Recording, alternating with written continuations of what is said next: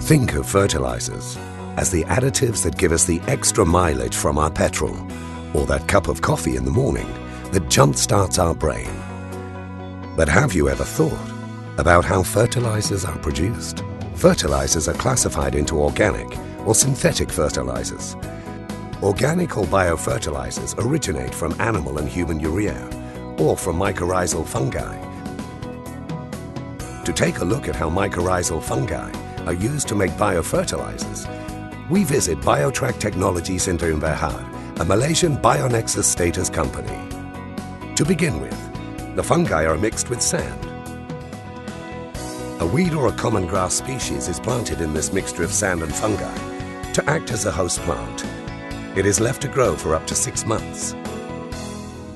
After that time, the grass is cut off, leaving the roots and fungi in the sand mixture. This sand mixture is protected from the elements to avoid the grass from growing again. Samples from the sand mixture are sent to the laboratory, where it undergoes 2 processes.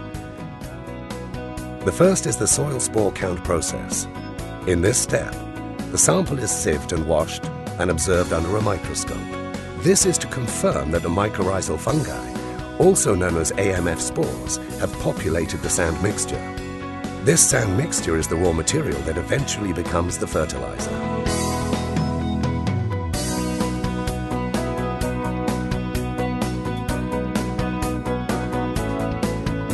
Next, the roots are extracted from the sand mixture to check whether the fungi are attached and growing. This is to confirm that the fungi-populated soil can be used for cultivation.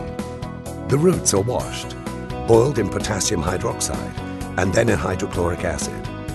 This process is repeated, with the hydrochloric acid replaced by trypan blue solution.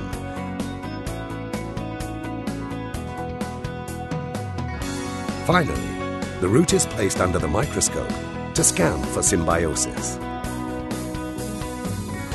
Once it is identified that the roots have a positive spore count, the final stage in the manufacture of the fertilizer begins. The sand mixture, otherwise known as silica, with the AMF spores is sieved for purity. Finally, it is mixed with rice bran husk and exfoliated vermiculate. The resulting soil mix is now ready to be packed and shipped to customers as fertilizer. This biofertilizer, made from AMF spores, increases crop yield and is completely eco-friendly.